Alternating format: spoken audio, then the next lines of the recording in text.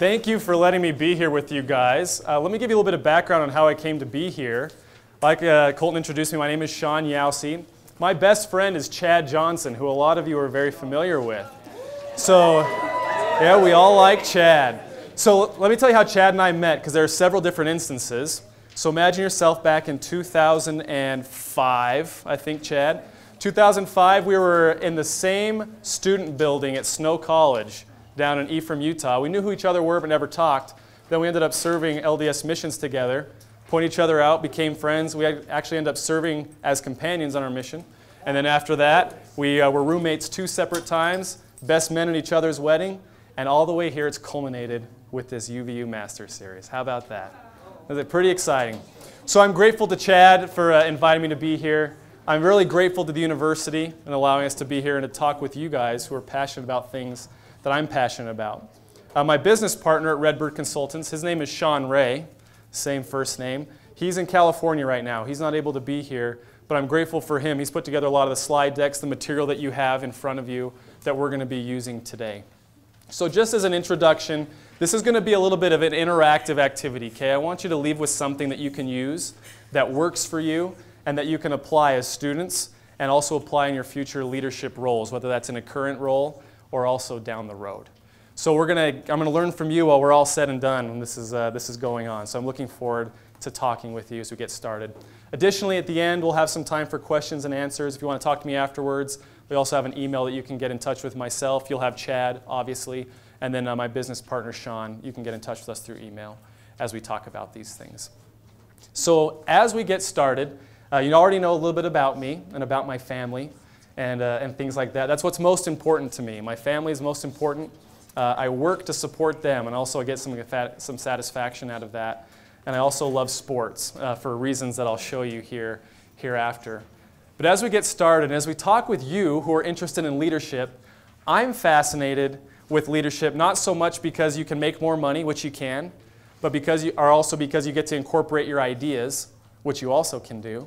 But leadership, I really believe, is the way that you make the world a better place. If you look at any changes that have happened for the better over history, there is a strong leader or leaders behind it. And I'm really, really excited that you guys are passionate about those things and that you're looking to make a difference. So today we call this at Redbird Consultants the process-driven leader. And the reason we call it process-driven is because there are a couple of things we don't do. We're not strategy people. We don't know exactly how you should incorporate a strategy, what metrics you should set, or even how you should coach your people if you are in a leadership or manager role. That's not our thing. Also, we don't believe in silver bullets. So I don't believe that you can read a book, go to a lecture, or see a YouTube video and all of a sudden have it all figured out. If it was that easy, we'd all have it figured out by now, right? And if that was that easy in school, you wouldn't have to go to class. There are processes that we follow that help us develop results. So Sean and I, when we started the business, we said, you know what, we're process guys. We believe that leaders, individuals, teammates, coaches, whatever it is that you're working on or trying to accomplish, can solve problems through disciplined processes. And that's what I want to talk to you about today, is the process-driven leader, taking principles that have been proven timeless again and again and actually applying it to what you're doing. So let's get started with an activity. All of you have a sheet, right? You got the sheet in front of you? So we're going to start on the worksheet side where you can actually fill things in. We'll go to the agenda in a little bit. So if you pull that up, I'm going to have you do something at the top of the page. And I'm going to give you 60 seconds to do it. I want you to identify the name of an individual who you think is a successful leader. And 2 to 3 different characteristics or things that leader did that points to why he or she was successful. So I'm going to give you 60 seconds to do that. The name of the leader, as well as 2 to 3 different things that made that leader successful. Starting now. Have at it. You can talk amongst yourselves. We'll bring it back here in approximately 53 seconds now. All right, let's bring it all back together. So if you finish writing, you can finish up your note, whatever it is. But I'm interested in what you wrote down, who you wrote down. Do I have any volunteers who want to share who they wrote down? Yeah, go ahead. So I wrote down my high school water polo team captain. I love it. What's his name? Reed Rosenberg. Okay, tell us a little bit about Reed. Reed, my favorite thing about Reed was he led by example. Everything he did was, he backed up with his actions, with his words and deeds. And then he also was he wanted the best for each teammate. Yeah. He thought of them on equal ground, like he wasn't better than them, but he wanted to progress as a team. Excellent. Thanks for sharing. So Reed made a point in your memory about being a good leader. I love that. Who else? Yeah, go ahead. I had a friend, her name's Carissa, and she was the president. I'm religious, so in the LDS, she was the president of the Young Women's organization. Cool. And you were a young woman at that time? Mm-hmm. Yeah. Very cool. So what made her great in your mind? Why did you think of her today? It was because she showed a lot of empathy towards others, and she cares about everybody. Like everybody, like who's cool, not so cool, kind of, And she stays strong in her values, and she teaches both by word and action, and she just never strays from that. So. Love that. Thank you for sharing. Word and action, setting an example, right? See some common themes here. Let's get one more. Yeah, go ahead. Okay, so mine's like more of like a bigwig person that everyone knows. Cool. Washington. Like if you don't know who that is, you haven't been going to school. But George Washington. So there's just like a couple of things that kind of stand out to me about him as a leader. First of all, he didn't just like tell people to go do stuff. Like he was there doing it with them. Like leading by example thing. Also, he had high expectations of those around him. Like he saw their potential and like knew what they could do, and he expected that from them and would build them up in a way that they could accomplish that. And also he would acknowledge that he was human. He didn't try to make himself seem like this big, powerful person. Like he was like, no, like I'm human just like you, type of thing. And he acknowledges weaknesses. I love that. So same thing, worked by example, right? I like the idea that he acknowledges that he doesn't have the answers to everything, right? Which we'll also talk about. The leader doesn't have to have the answers to everything, but the leader uses principles and processes to arrive at the right choices. Thank you so much for sharing that. And whoever you wrote down, I'm sure you all have examples that are similar, maybe a little bit different from personal or public life. But we're going to come back to these. As we think about these types of things, the leader has two jobs when it's all said and done. A leader does two things and two things only, no matter what role they're in. The first job of a leader is to clarify a vision or an objective, right? Clarify a vision. And the second job is to actually execute that vision, which is much harder. So we're going to talk about a couple of these things today. First of all, clarifying a vision. What does it mean to clarify? If you had to define it on the spot, somebody give me a shout out. What does clarity look like? Make it simple. Make it simple. I love that. Very simple. That's fantastic. Make it simple. What else? How else would you describe it? Specific. Simple and specific. Why are those two things important, simple and specific? Well, if it's not specific and you're just like, well, I just want everyone to get along, and you're like, well, what does that look like in your mind? Yeah, because we are different human beings, right? Either my leader or who I lead can view things differently. That's perfect. We keep it simple. We keep it specific. Now we talk about executing vision. Oh, I'm sorry. Go ahead. Oh yeah, I was just going to say it's like a SMART goal, sort of. It has to be specific, measurable, attainable, realistic, and time-bound. Yeah. So that everybody can understand it, everybody knows what their place and position is. That's right. That's right. There's no ambiguity, right? Yeah, go ahead. It probably has deliverables and to-dos. That's right. Tasks and results, right? We know if I'm climbing a mountain, I got to know what the top of the mountain looks like, right? I love it. Excellent. So clarity. We've got to be clear. We've got to be specific. We've got to be simple. We've got to have deliverables. We've got to make sure that we know how our efforts are going to apply to the objective, right? So second, the job of a leader is to execute a vision. What is business execution? What is that? Anybody? Anybody? Yeah, go ahead. How to execute leadership and business standards. There's different standards for different workplaces. How you behave. That's right. That's right. Yeah, you got to have some kind of standard that you're actually going to achieve, right? I love that. Did you have something as well? I was just going to say the follow-through. Yeah. The follow-through is huge, right? Remember, you're talking about these leaders from your personal lives or George Washington from public life or any business leader that's successful. They're able to crystallize a clear vision. They provide a clarified vision, whether that's a free country whether that's winning a water polo game, whether that's improving your life as a teenage girl, right? And then through their behaviors and actions, they're able to make that a reality through their ability to get in the pool with you, show up to the meetings with you, lead the battle from the front of the lines, whatever that looks like, right? So the role of a leader is to clarify a vision and execute a vision. So as we get started here, think about this. Some of you may have seen this. We call these proverbs because they're timeless, right? Where there is no vision, the people perish. So that's an old proverb from the Old Testament, but we've seen it a variety of different places. Has anybody seen a team or organization that you would say, oh yeah, that place or that company, that vision doesn't exist? Has anybody seen that? What does that look like?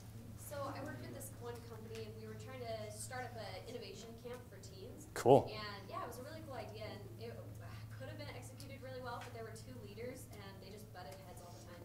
And one would say one thing, and then another would say another. And so as youth leaders in an organization, we didn't know who to listen to, what to do, and so we did nothing. And so I just withdrew from the organization, did nothing for it, and all of the youth leaders did, and so it just collapsed and it fell apart, and so we were never able to make that camp a reality. Yeah. Thank you for sharing that. And think about, that's probably similar of other experiences as well, right? As you're thinking about this fact. If there's no vision, the people perish. In this case, a great opportunity, great goals, lots of talent comes to nothing because nobody knows what to work on, right? What other characteristics are there of an organization or team or political group that has no vision? What do you see? Yeah, go ahead. I think sometimes also organizations get kind of lost in the numbers rather than the quality of their work. And so Huge. I feel that, I've been in groups where they just want to prove, oh, we did such and such jobs here and there, and this is our number for the heads, but what's the quality of the work? Are we bringing things in, and how are we doing things? So. Yeah. That's the danger of having a strategy without a vision, right? You lose track of people and real results for the sake of trying to meet a quota or something else, right? Thank you for sharing that. So the goal today, right, you're not going to be those types of leaders. You've seen them. You've seen those teams. You're not going to be that type of person. And it takes effort and practice, but there are processes for developing these things. So as we get started and get this started up here, I'm going to tell you a story. Everybody likes stories. Are there any finance majors here? Anybody majoring in finance? Got some finance majors? All right. So I've worked in the financial industry, and I'm really fascinated with these types of stories. So in finance, you learn about the market, stock markets, delivering IPOs, things like that, right? So let me take you back 30 years ago to 1987. So 1987, in a room not unlike this, except it happens to be a conference room at a Marriott hotel in New York City, there's a gathering of about the same amount of people here. And in that group, you have stock analysts, wealthy investors, as well as news reporters. And the reason they're all gathered here 30 years ago is because the company, Alcoa, is going to introduce a new chief executive officer, a CEO. He's going to be introduced to the company to the company in the world for the first time. So those of you that are in finance, you know that the CEO's job is to drive stock market results for the company, right? To drive deliverables for the company. So naturally, people that have a lot of money tied up in the stock market are here to see this. Does anybody know off the top of their head what the company Alcoa produces or does? Steel. Yeah, they're a steel and aluminum company. So everything from spacecraft, knickknacks around your house like on windowsills, all the way to Hershey's wrappers.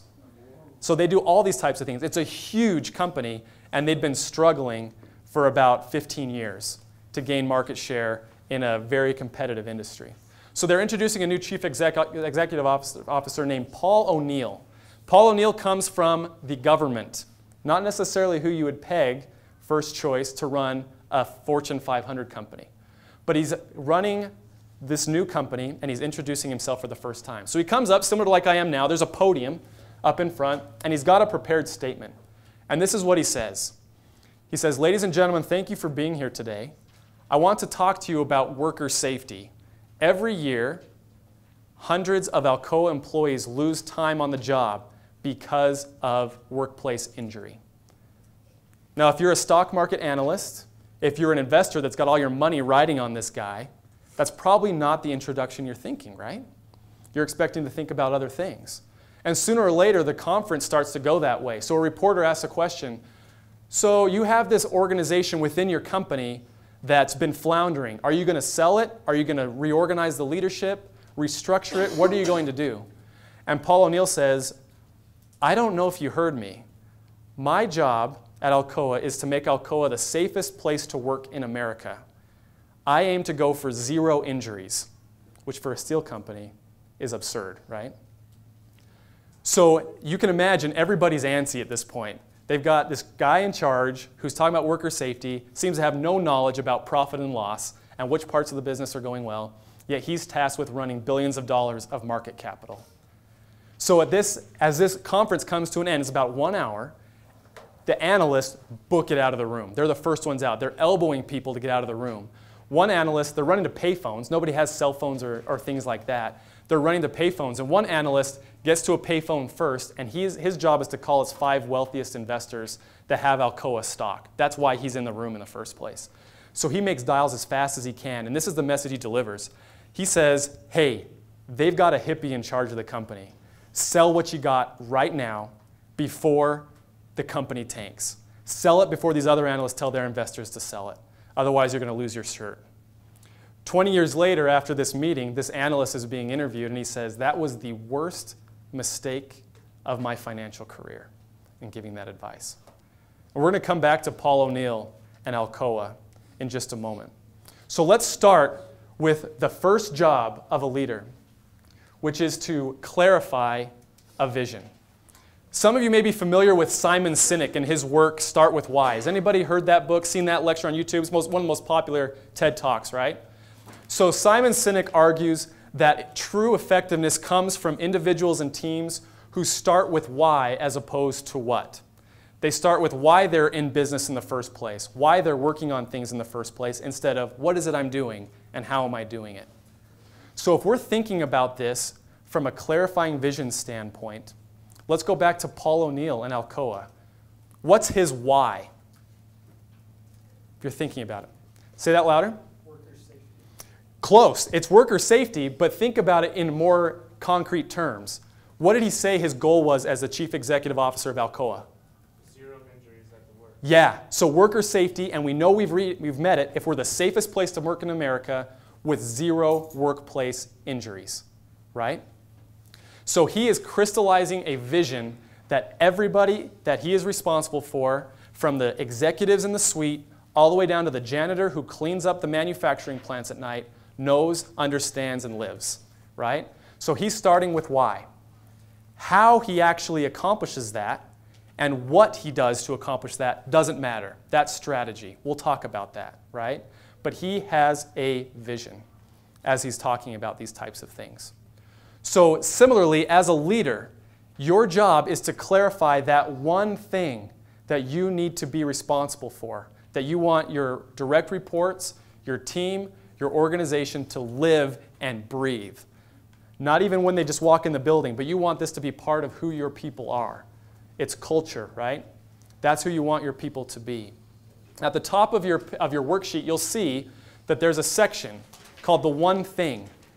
And we're going to practice this in just a moment, but you're going to practice with the one thing and work on that. And let me give you kind of a disclaimer. When it comes to the one thing, this why, or everything else that we're working on to crystallize a vision and clarify a vision, bear in mind this doesn't happen all at once, right? This is something that changes over time and that you work on and practice and think about. So for example, at Redbird Consultants, my business partner and I, our why is to help people develop systems and processes that drive success, whatever that success looks like to them. And that's something we've practiced over time. We've thought in the past, well, we like business. Business is pretty cool. So how can we go into business with liking business? We've thought, well, we like to teach. We like reading good books that have good principles that people can apply. And over time, as we talk about these things, as we practice and as we iterate them over and over again, we arrived at something that works for us, where we say, that's who we want to be. That's how we're going to make decisions. We develop systems and processes that help people drive success. If we have opportunities outside of that, not interested. Everything else falls in this funnel. So here's what I'm going to do. And again, I encourage you to talk with each other. I think we get a lot of clarity when we're bouncing ideas off of one another. I'm going to give you 2 full minutes in this round to write down something that you believe is your why or your one thing. And again, don't feel like you have to have it all figured out right now. You probably have a pretty good inkling of why it is you do what you do. The fact that you're here today and you've planned appropriately suggests a lot. So starting now, I'm going to give you 2 minutes. Go ahead and talk with each other. Write down on the left-hand side of that section the one thing, and go ahead and incorporate that. All right, let's do this. So thanks to Ryan. Ryan gave me a microphone so we can hear you a little bit better as we're sharing these things. Does anybody care to share their one thing or their why they've come up with? Okay, we'll start here. I said to teach, strengthen, and bless others so that they can live happy and successful lives. Perfect. Repeat that one more time for us. To teach, strengthen, and bless others so that they can live happy and successful lives. Nice. Isn't that better than simply to reach my quota every year so I don't get fired? Isn't that better? Thank you very much. What else? Who else would like to share? My one thing is to give back to the world what I've been given, because I want to do humanitarian work when I'm older. Very cool. I love it. Thank you. Anybody else want to share? Anybody else? All right, we'll do one more. I said better me and a better life. So. I like it. I like it. Thank you so much. So you can see these whys that you're coming up with. Those are a lot more than simply what do I major in? What am I going to do for a job? Where am I going to live, right? There's more to it that connects with the human spirit than simply, yeah, this is what I'm going to do, right?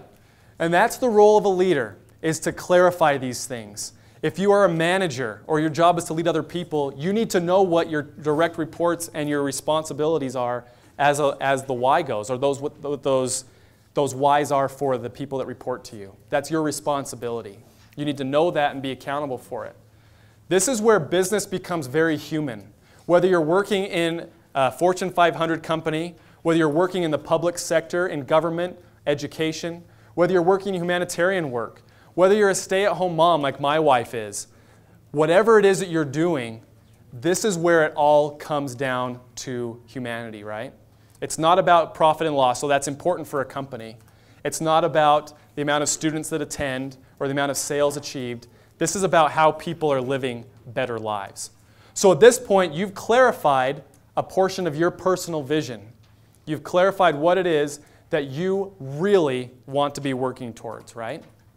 So now let's talk about the second step as we go into this. So my dad and my brothers and I've got 3 little brothers. We are huge sports fans. I mentioned I like the Utah Jazz. I love the Magpies, Tottenham Hotspur. That's my EPL team. I'm a recent convert there. I love it. So we love sports, and we follow college football and pro basketball very closely, even the off season when coaches are hired and fired. And I remember this very distinctly from my dad. So we were watching, or on the internet or something, I saw a football coach that was hired, and he had a press conference. And this football coach clarified a vision. Let me tell you what. He clarified a vision. He talked about the type of assistant coaches he hired and why. He talked about the type of student athletes he was going to recruit and why that would lead to success on the field. He talked about the type of contribution his football team is going to make to the university and to the community. He had it down. And I was impressed. I was impressed. And I told my dad, like, hey, did you see so-and-so's press conference at such and such university? I think they got the right guy. And my dad said something to me that I'll never forget. And it's this quote right behind you. He says, you know, that's great, but nobody gets remembered for press conferences. They don't hand out trophies for the press release. So you can clarify a vision, you can talk a big game, but if you can't bring that vision to reality, in a sports sense, bringing wins on the field, then you're just going to get fired like the guy before you that couldn't clarify a vision, right? So the second job of a leader, not the first, but the second job of a leader, is to actually execute that vision. And we're going to talk about the processes you can use as a leader once you've identified your why to put that into practice, to achieve that goal. One word of warning as we get to this transition, it's going to be tempting to put strategy in front of vision when you get out into the workplace, and even in school, right? As soon as you come through the doorways of a class, as soon as you get hired onto a job, immediately you have a set of tasks that you need to accomplish. You have things you need to remember and practice and apply. You essentially have your workday planned out for you in a lot of cases. Essentially, they're giving you strategy for you to accomplish, right? And that's not bad. That's not a bad thing. But keep in mind, strategy is much easier to get lost in than your vision. And the strategy cannot come before your vision. Remember that. Your strategy cannot come before the vision. Stephen Covey, who had a lot of presence here, has a quote that I'm paraphrasing that I just love. And he said essentially, climbing the corporate ladder is great, assuming that the ladder is leaning against the right wall. Your vision is the wall. That's where you know you're climbing the right mountain, you're climbing the right ladder, you're working on the right things. The strategy is how you actually climb that ladder or climb that mountain. That's where we execute. You can be an execution star when it comes to business, but if you're not accomplishing goals that matter, then all you've done is accomplish goals that don't matter. And you never get remembered for it. And you never make a positive impact the way that you could have. So remember, nobody gets remembered for the press conference. The actual why, the vision that you've put down is simple, but actually putting it into practice and realizing it is a little bit more difficult, right? So there are a couple of different components to executing your why. At Redbird, we call the why your one thing. There are a lot of different components to this. Component number one is your one thing. Taking what you have determined to be your why and putting that into goal format with deliverables. So you know, whether that's a SMART goal or anything like that, you know whether or not you're making progress towards your why. So you're focusing on the one thing in goal format. Number two is focusing on lead measures. These are behaviors that you yourself control that will impact your one thing and get you closer to your objectives. And finally, you participate in a cycle of ruthless accountability. And we'll talk more about this. Ruthless does not mean mean-spirited, condescending, or vindictive, right? Ruthless just means that there are no excuses. There's nowhere to hide. If I'm on this team, I contribute. If I'm not contributing, I don't need to be participating on this team, whatever that looks like, right?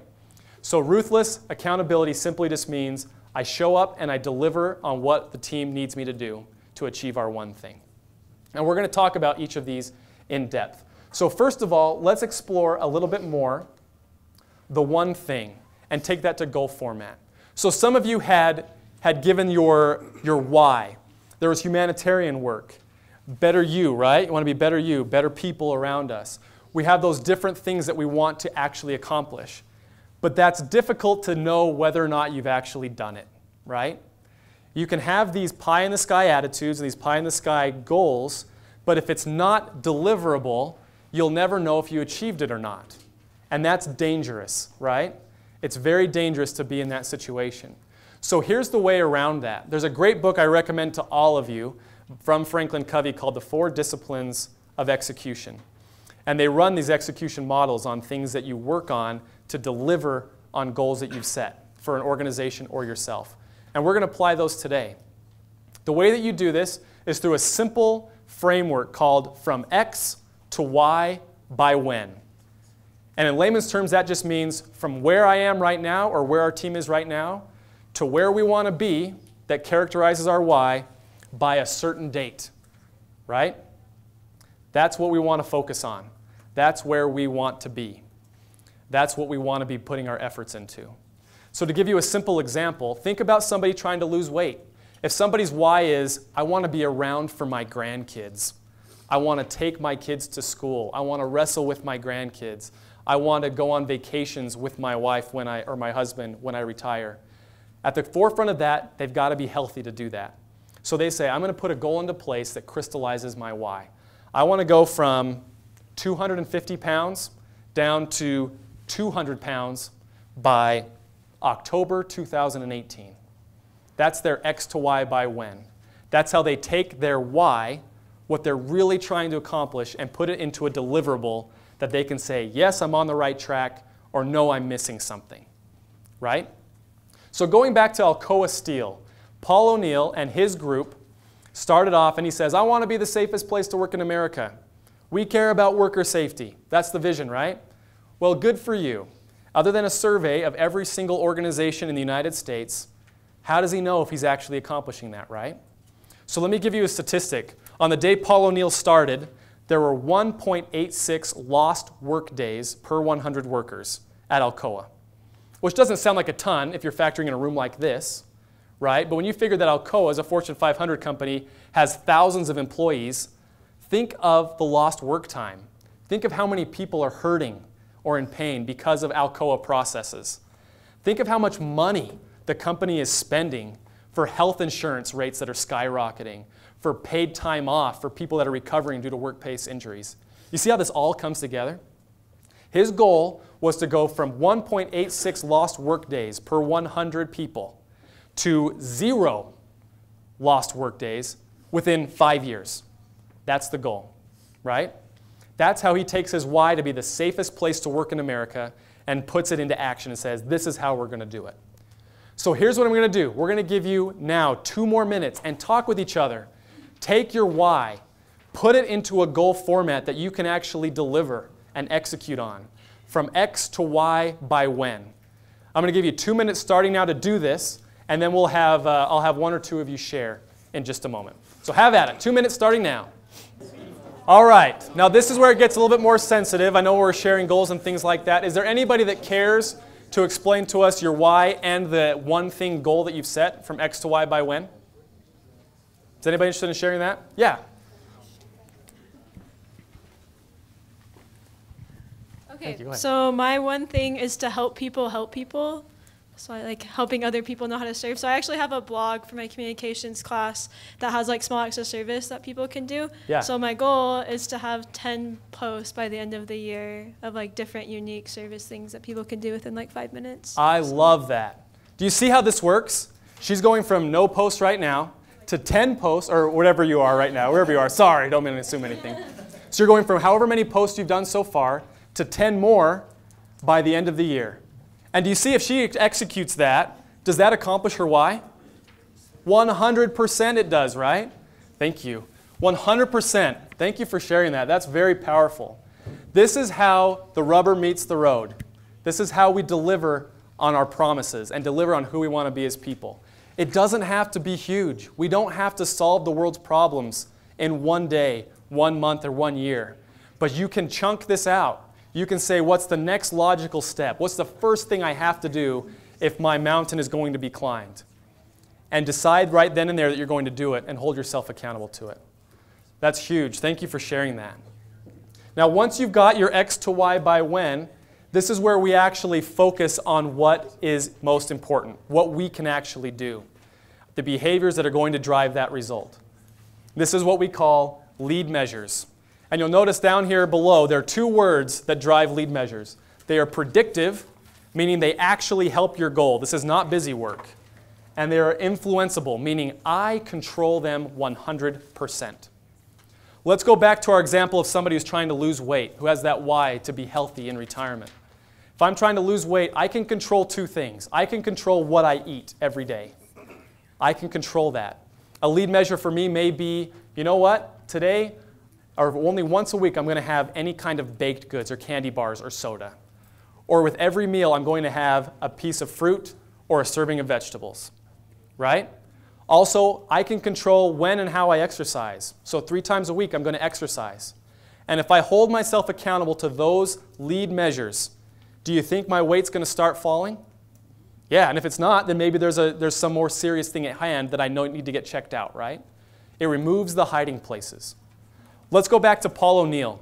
Shortly after Paul O'Neill started at Alcoa, a circumstance arose that drove their lead measures on how they actually measured their workplace safety. So there was a young man who started at one of their plants. He was newly married. His wife was pregnant with their first child. They started Alcoa because of the health benefits. And as all of us are, the first time you get a job, you want to impress, right? You're trying to do good work. You're trying to contribute to the team. And his first or second week on the job, the machine he was working at seized up. And the thing that he was tasked with committing or delivering by the end of the day was on halt. So as an anxious person, instead of just being lazy and saying, you know what, they'll figure it out, I'm going to the break room, I'll see what's going on, This individual said, I'm going to fix this. I promised I'd have this done by the end of the day. I want to keep my promise. So he crossed some boundaries that he didn't know were there, violated some safety protocols he didn't know existed, and entered into the realm where the machine spun around and found some aluminum that had solidified within the machine. That's the problem. Pulls it out and starts walking back to his station. The machine started moving again. And what do you think happens? Yeah, he ends up getting killed in the line of duty. He ends up getting killed by virtue of not adhering or knowing what the safety policies and procedures were. The very next morning, Paul O'Neill flew all of his executives from across the country and the world into his office, and they recreated the scene. And Paul O'Neill says, we killed this young man. This is your fault, and this is my fault, and this is everybody's fault who works at Alcoa. This is never, ever going to happen again. This is not consistent with our why. This is not consistent with who we are as people. This will never happen again at Alcoa while I'm the chief executive officer. So they recreated a couple of things and delivered 3 lead measures that were entirely in their control that they believed would finalize and eliminate this ever happening again. Number 1, they repainted all the ground and railings that alerted individuals to not cross. This young man crossed a boundary that he didn't know existed, that he shouldn't have crossed because the paint had worn off years before. They repainted everything. Every single employee received a new manual, new things that they had to know for safety protocols, and the managers were tasked with figuring those out and making sure that everybody was up to date. And finally, he gave every employee at Alcoa his home phone number. And he said, if you ever see a violation of safety that's not dealt with immediately, you will call me immediately at my home. I don't care the hour, I don't care the day. If it's Christmas morning, you will call me and we will talk about it and we will deal with it. So those are his 3 lead measures. We're going to repaint everything and make it very clear on where people should be and not be. We're going to reissue and redo the safety procedures so there is no doubt on how to be safe at work. And finally, if there's any failure of these first 2, I'm going to be notified right away by anybody in the company who I'm responsible for. And so those were the lead measures that he focused on. So now I'm going to give you 2 minutes. And with your X to Y by when, write down your lead measure or your lead measures that will influence your X to Y by when, that will influence your one thing. And in interest of time, I don't want to keep you too long. We won't share these things. We can talk about them after. You can always email my business partner or I if you have some questions. We can talk about it afterwards. But have at it. You got 2 minutes to write down your lead measures, and then we'll move on to the last piece.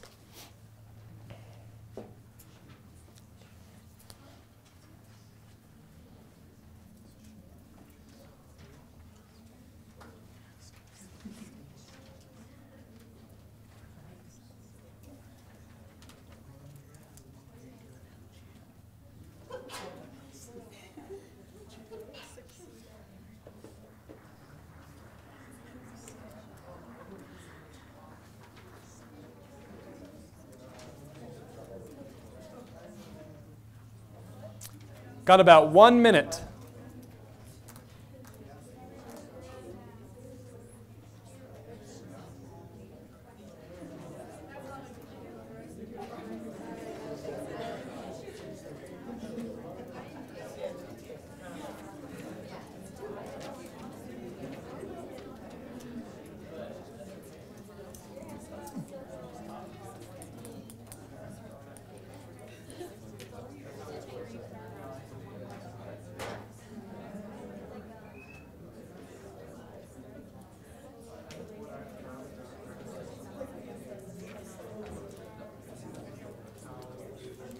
All right, 10 seconds.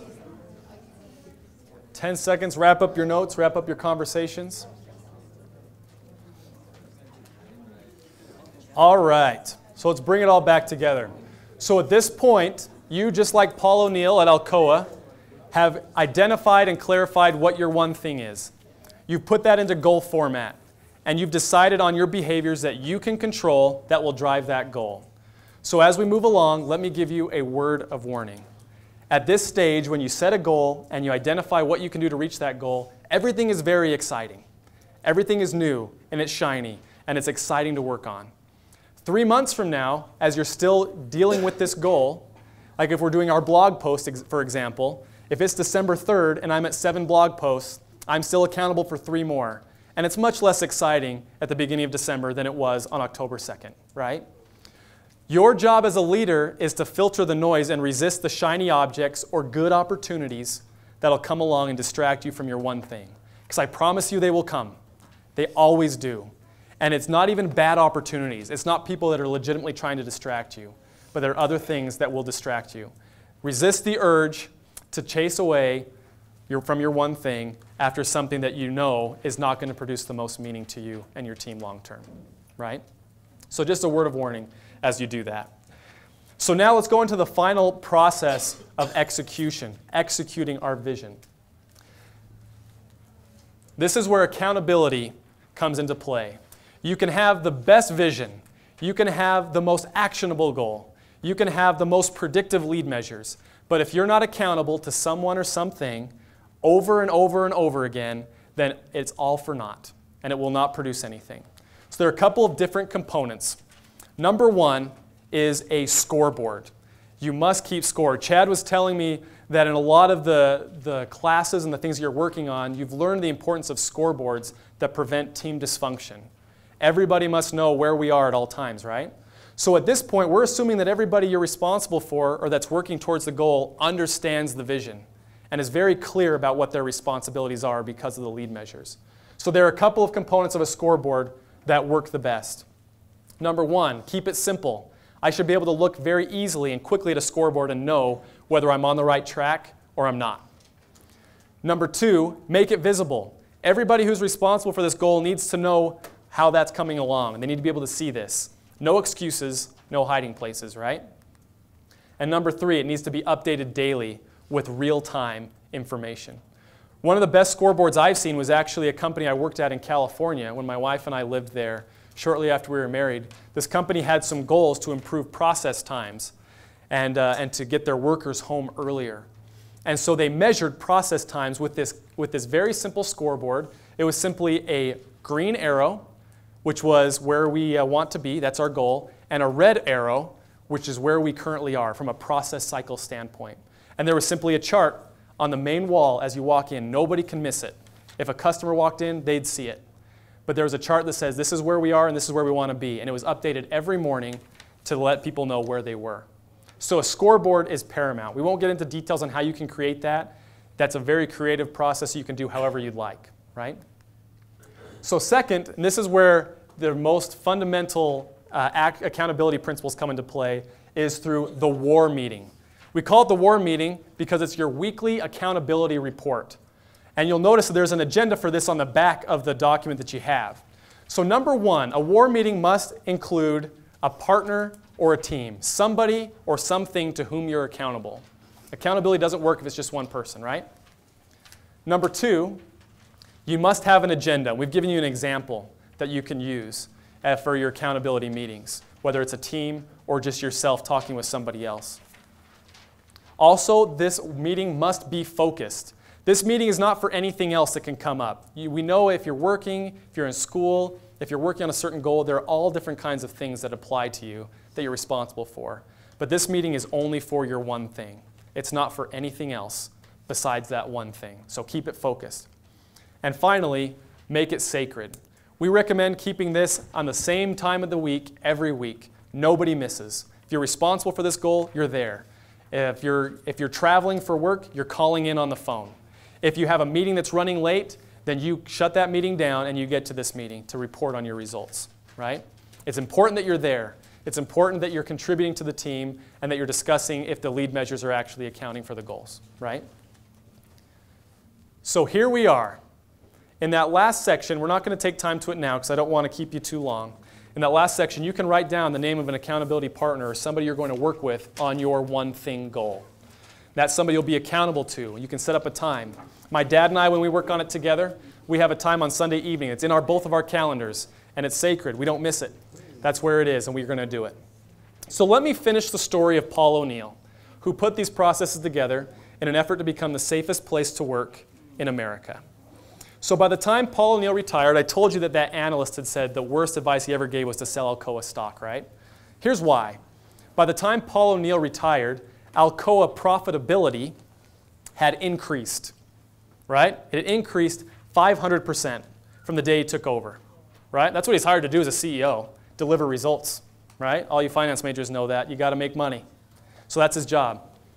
Additionally, if you had $1 million of Alcoa stock in 1987, and you held on to that stock until Paul O'Neill retired, you would have earned $1 million in dividends. You still own the stock, we just earn it in dividends. They're paying you to own that stock. And if you sold the stock the day you retired, you would receive $5 million for the sale. Now that's all well and good. The board of directors is happy, Alcoa investors are happy, the analysts are happy. But what about Paul O'Neill? His one thing wasn't to increase profitability, right? It was to make Alcoa the safest place to work in America, to go for 0 injuries. So again, that day he started, 1.86 lost worker days per 100 people. By the time he retired, that never got down to 0, but it got down to 0.2 lost worker days per 100. Even after he retired, 10 years later, that number continued to fall, down to 0.125%. Notice how, because he focused on safety, profitability didn't suffer. That's a common misnomer, right? If we have the determination and discipline to focus on our one thing, then, what about profitability? It'll take care of itself if you've chosen the right goals. So think of it this way. If you're trying to determine at this point whether or not Paul O'Neill was successful to become the safest place to work in America, in the year 2010, you are more likely to get injured in the workplace as a tax accountant, as an animator for Disney, or as an attorney and paralegal than you were handling molten hot aluminum at any of Alcoa's worldwide plants. Think about that for a second. Is that a man who accomplished his one thing? Absolutely, and then some. And you think about the results he drove from a dollars and cents standpoint. You think about the lives he helped of those workers who no longer miss work or have permanent disabilities because of workplace injuries. That's the task of leadership, right? You're here to make the world a better place. By clarifying your vision and by executing your vision, that's how leaders become successful. And that's how you make a difference in the world. Thanks very much for letting me be with you today.